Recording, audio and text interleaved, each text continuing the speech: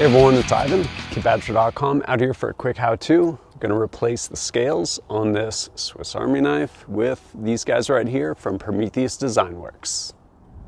Unbeknownst to me, there's an entire SAK subculture, complete with acronyms, SAK, Swiss Army knife, where people mod them out and also make different scales for them to include Prometheus Design Werx. And these are pretty cool because they address, honestly, a shortcoming for me with these knives. By way of example, I have this awesome old Boy Scouts of America knife, amazing blade on it, amazing steel, and I ended up putting this lanyard on it because I would put it in my pocket and then it would basically swim around with whatever else I had in my pocket, and I try and fish it out and have to kind of rifle through things. So hopefully the lanyard was still sticking out of my pocket so I could get access to it.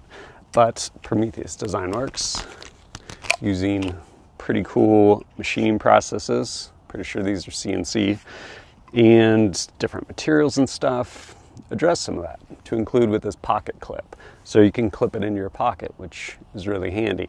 And there's also this piece right here, which glows in the dark. Also pretty cool and textured.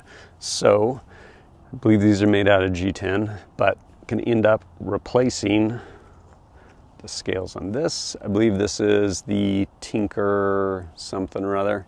Basically has some handy stuff on here to include a Phillips head screwdriver as well as scissors.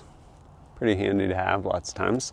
So going to end up removing the scales and putting these on. So go over what I have here and make it happen. I guess first and foremost, a couple tools you will need.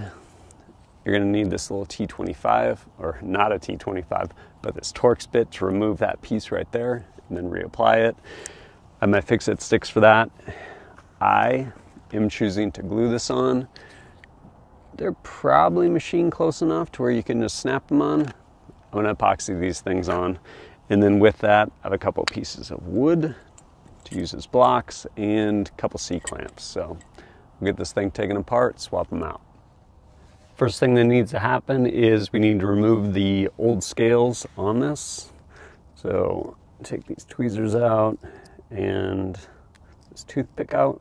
And basically we want to pry these off. It's held on, I believe, just friction fit over some different, kind of like grommets in here, like almost rivets sticking up. So I'm gonna use my sweet old knife, use the awl, should work for this. Hopefully I won't stab my hand open, but we want to get under here and then just slowly start working it back, and the scales are starting to lift up. There we go. And just keep working along. And there's one side. Same thing. Start it down here.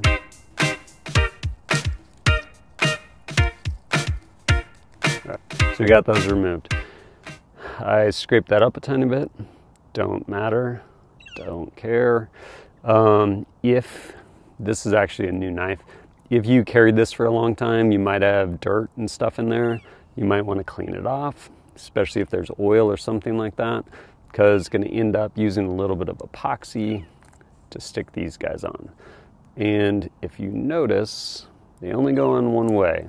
So obviously this wants to marry up there, give room for the Phillips head screwdriver, and the other side on the other side. So get these prepped and get them going. What's that thing about proper planning and all that? So brought out my fix-it stick set. I'm like, oh, I'll definitely have what I need in here. Actually, I don't.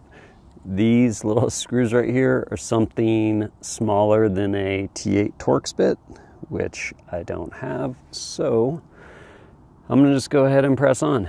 Fortunately, with how rigid this is, here's what we're looking at.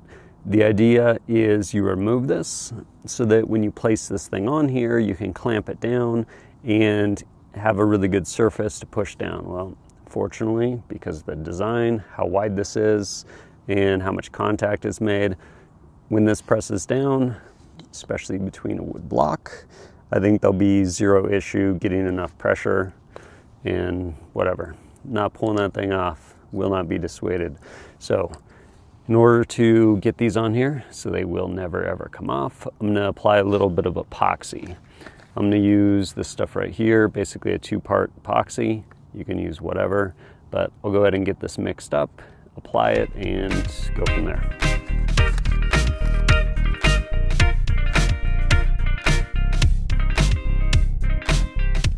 Spoiler, that's definitely not coming out even.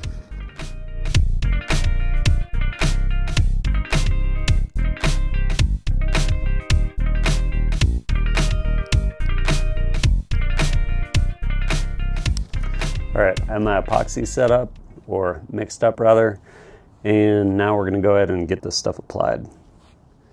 We don't need a ton of this stuff, but as I mentioned, I don't want this thing coming apart. So I'm actually gonna put a little bit basically on the edge of these holes where it's gonna make contact with those little grommets.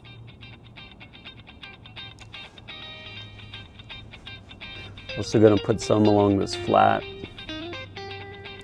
I don't necessarily want to get in that channel because it will create fitment issues. Same thing over on this side.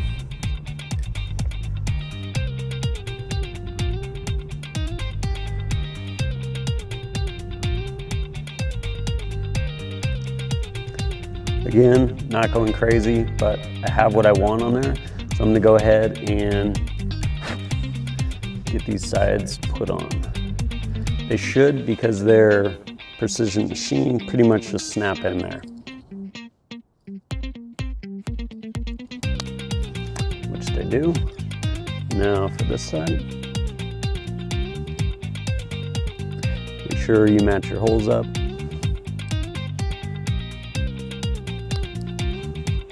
And so we've now snapped these guys in, but I want to make sure there's some even pressure on here. So I have these 2 blocks, and gonna go ahead and put a clamp on them and give it some time.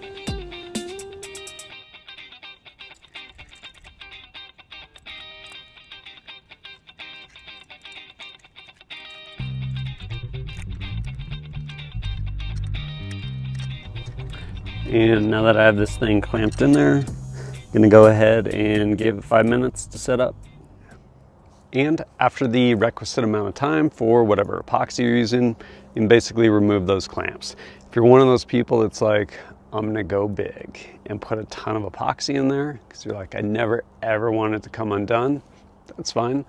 But if you have so much that it's coming out and getting into the actual knife body itself, I would encourage you to open up those tools, clean it all out of there so that when it finally sets up, you will still be able to actually use your tools.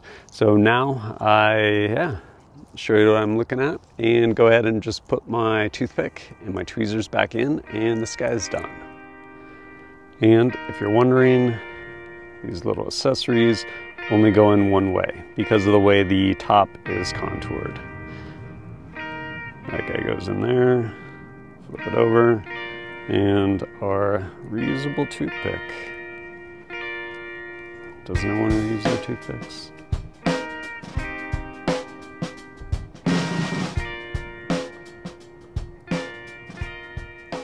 I'm really looking forward to putting more time in with this because, yeah, it's once again practical to carry. Just the simple being able to have a pocket clip on there. Like I said, that other one, I made it work. Sometimes it'd still get lost in the stuff inside my pockets, and yeah, this is pretty handy. And in addition to that, Prometheus Design Werx does an amazing job just with like materials, aesthetics, everything like that, to include even their little special projects division logo, the Kraken with the trident, that lasered on there, and yeah, everything's just super clean. Again, a little glow in the dark dot. Cool little accents like that. So definitely looking forward to putting in more time with it. And when I do get a bunch of time with it, bring you guys a full review. But as always, thanks for joining us at kitbadger.com. Look forward to seeing you next time.